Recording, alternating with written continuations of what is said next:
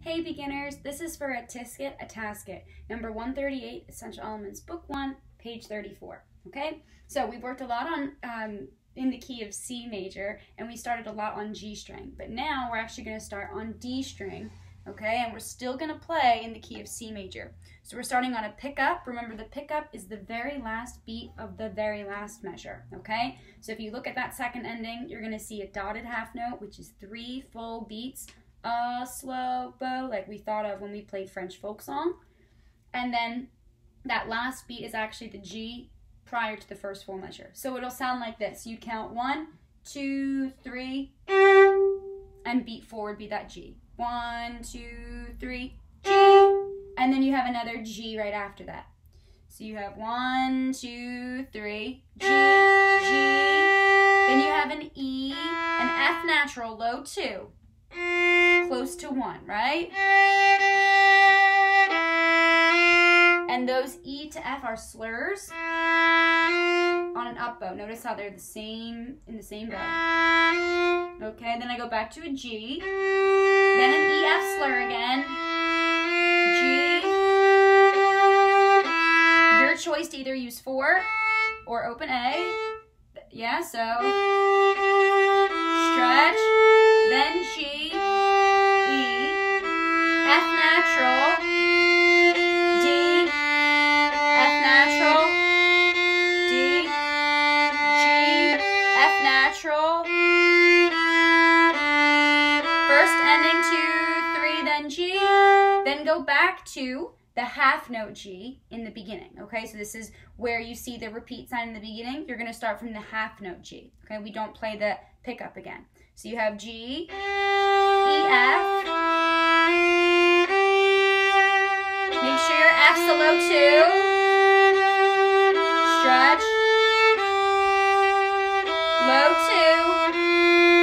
0. Low 2. 0.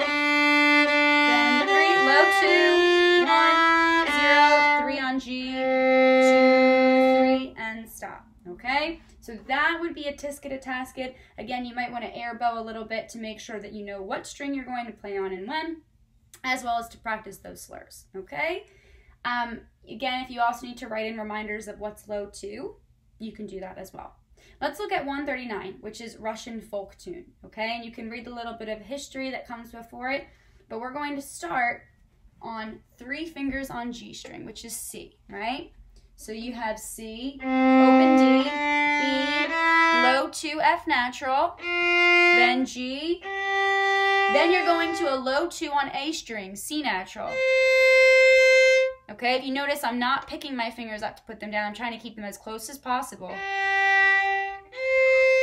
It's like very sneaky, right? Then I go back to open A, E, low 2, C, A, then G, E, low 2, stretch for 4, 1, 3, 0, low 2, C, then G, 3 fingers on D, low 2, stretch, 1, 3, 1, open D, E, C, 2, 3, and stop, okay?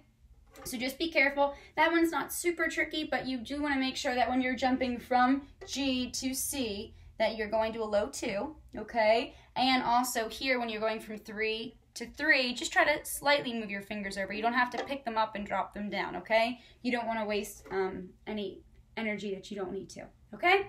So again, air bow is always a good way to do this.